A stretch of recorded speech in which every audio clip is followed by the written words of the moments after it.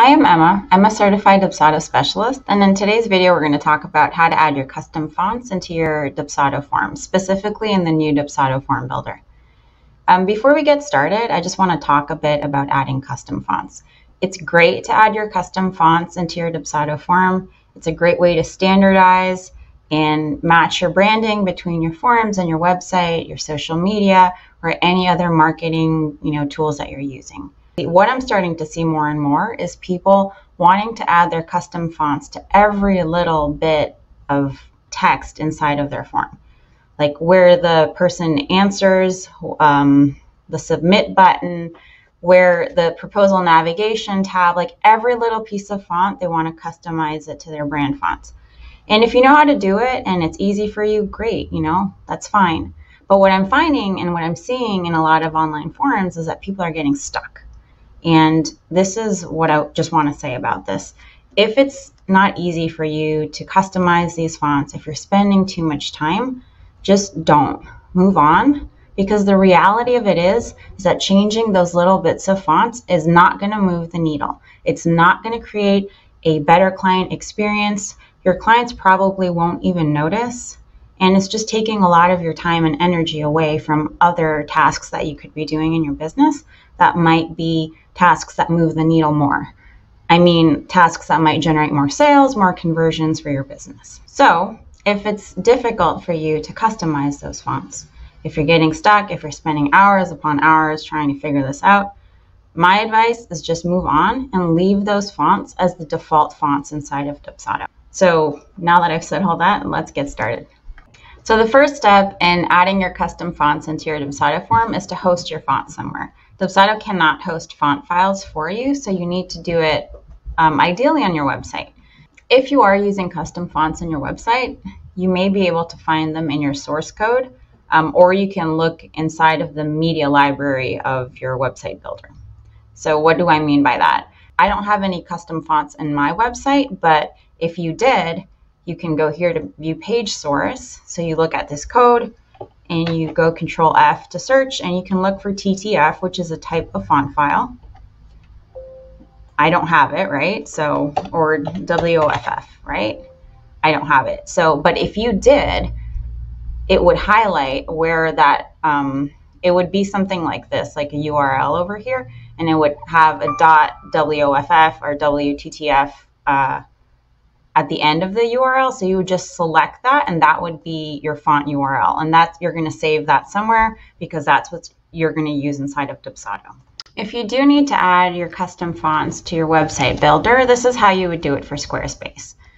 So in your Squarespace account, or on the site that you want to add the custom font to, you're going to go to Design and click Custom CSS. Depending on what Squarespace account you have, like which tier, you may have access to custom CSS or not. So just keep that in mind.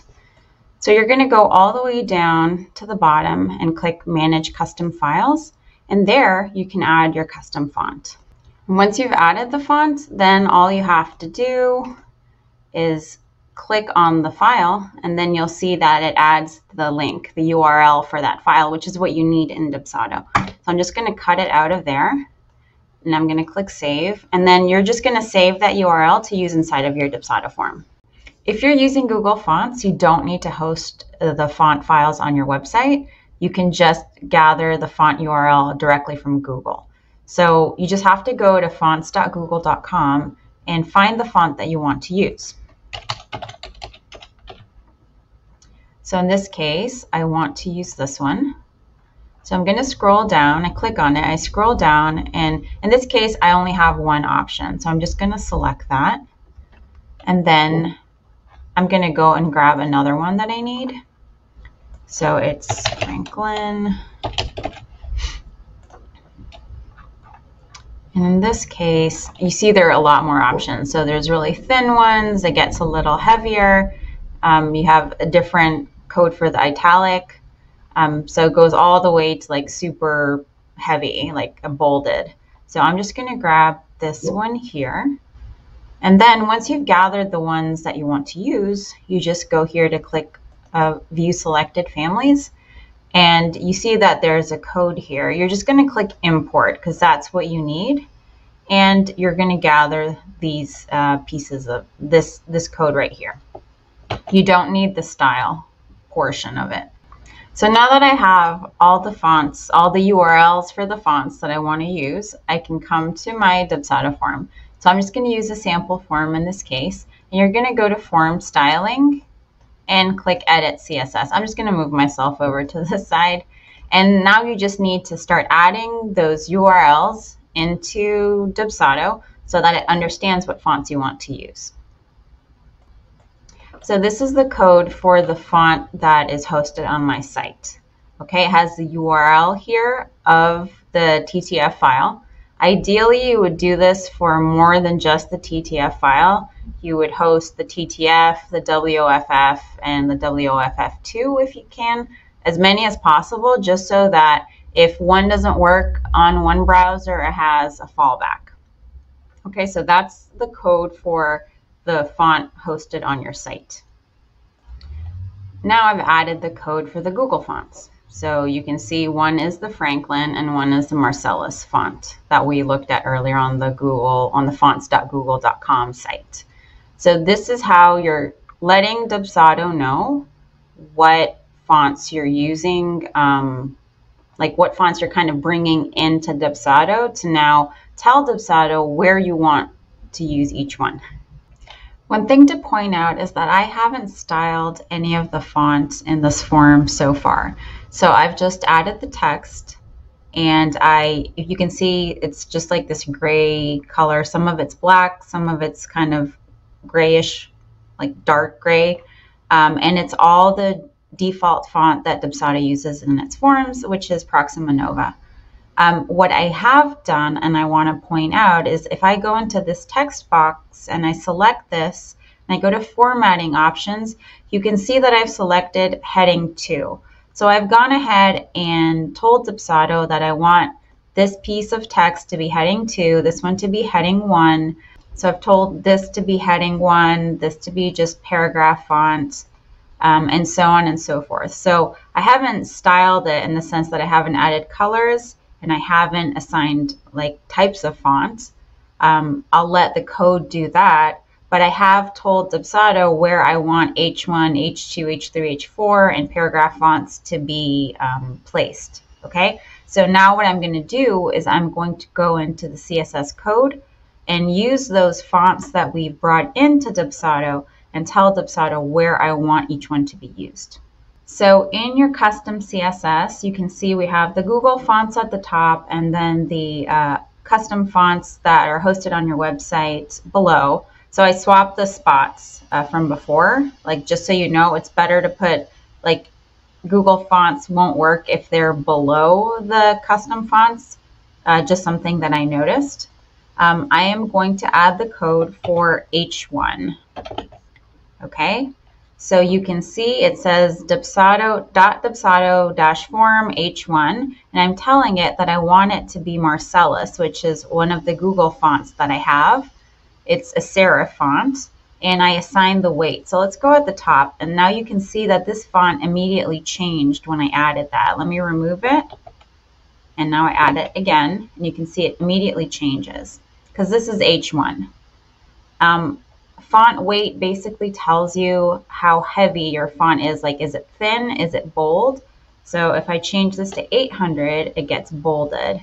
So you can play around with these numbers to find what works best for you. The color, you can add any hex code from your branding.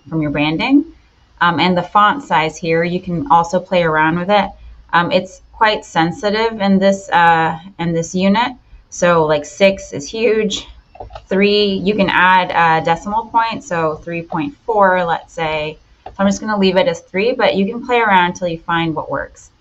So the beauty of having assigned the fonts as H1, H2, and so on before I added the code is that as I add the code into this box here, you'll immediately see the changes in your form. So you can make those tweaks and find the style that fits you best. So now I'm going to go ahead and add the rest of them, okay? H2, H3, H4, and the paragraph font. So I have them separately. I'm just going to paste them in. So you can see that the code is basically the same. So Dubsado-form, now it's H2 instead of H1. And in this case, I assigned the Libre Franklin font, which is a sans serif font, which is what's showing up here. And then H3 is a Marcellus. I gave this one a color. I added this option, which is text transform, so you can make it uppercase, all lowercase, like you can assign these types of things. If you look at different pages that have CSS code, that teach CSS code, you'll be able to see what different options are available to you. H4 is the Sandcastle font, which is a script font. And then the paragraph font here, I've also assigned. So if I go through this form, you'll see the different places, like it's all different now. See, this is all uppercase, and it's this color here, which matches the background. And this is that script font. So one thing for you to know is that even though you've assigned the fonts in this way, you can go in here and change it. Like if you don't want it, you can make it this font in Dubsado. So you're not necessarily tied to that font. It's just an easier way to assign a lot of fonts in different parts of your form all at once. But if you wanted to change, like, I don't know, the font is too small for this particular part of your form, you can go highlight that piece of text and change it and style it as you want. So this is how you assign your H1, H2, H3, H4, and paragraph fonts inside of your form. So I know I talked earlier about changing fonts in all the little parts of your form. Again, I don't believe that it moves the needle, but if you are determined to do that, I'll show you how, just to save you some time and just to make it easier for you. You're going to need to go to this page. So this page has the CSS cheat sheets for Dubsado. Here you'll see the code that we used in the form already. And below it is the code that you'll need for all the other different parts of your form. So let's say you wanted to change the font of the navigation bar of your proposal. So let's scroll down, and here it says Proposal Navigation tab. So I think it's this one. This is the tricky part here. You may change it and find that it didn't work. So you have to figure out, did you insert the code wrong, or was it this one that you should have used? So you might have to play around, so it takes a little bit of time. So I'm just going to copy this. I'm going to come over to the code again. I'm just going to leave this piece of code here. Oh, it's missing the dash. So this was not grayed out. That's just text. So it's just letting me know what the code below it is for. So if you noticed here, it was like that. That would have given me an error. So I'm just going to save this and preview it to show you what the font looks like right now. So that's the default font in Dubsado. So what I want to do is I want to use the same paragraph font in that proposal tab. I'm going to remove this option of line height because that's for paragraphs, just to keep text like the lines farther apart from each other. So I'm just going to remove that. I'm going to save it, and I'm going to preview it. So you can see that this font is different now. It looks more like this one here. And that's how you add custom fonts to your Dubsado form. Hope this has been helpful for you and you can save time by following these steps. If you need help with your Dubsado proposals, you can download my free proposal template. The link is below. It'll save you loads of time as you're starting out in Dubsado. If you need support with your Dubsado setup and you want an expert to help you, feel free to book a call with me and we can talk about where you're struggling and what help you need, and we can see if a Dubsado setup is the right fit for your business. See you next time.